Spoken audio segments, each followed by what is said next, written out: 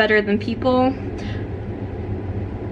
I did not look at the How to Be Alive. I was messing this up with that story. So I'm redoing it with the proper titling and everything, and the proper characters.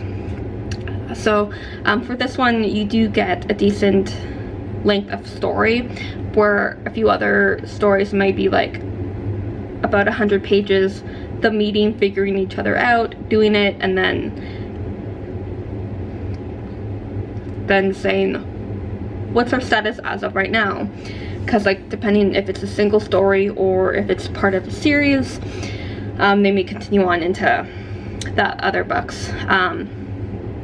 So I think this is a standalone work, and it's a great story of, and it's another opposites attract type of thing. You got Simon Burke, who's like a shy graphic novel. He walks Jack's dogs while he's recovering. Like, Jack has a broken leg. Simon's helping him out with that by like walking his dogs. There's some sort of like attraction between them, trying to figure it out until they start like making out, kissing, have a bit of a relationship once Jack's cast is off.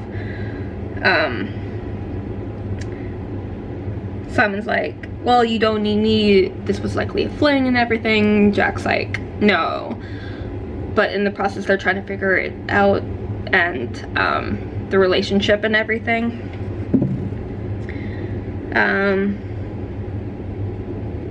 Yeah, Simon worried that only with him because of the broken leg situation. Like, they figure it out, they become a couple and try and figure out what's being a couple for them being.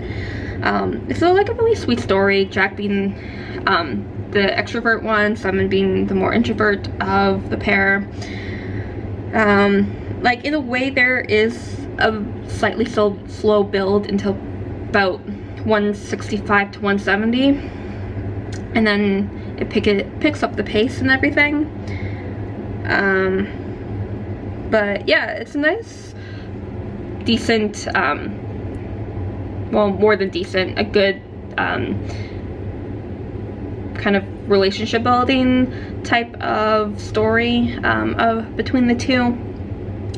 So yeah, I'll likely buy like at least the ebook version of this. But yeah, Better Than People, happy readings.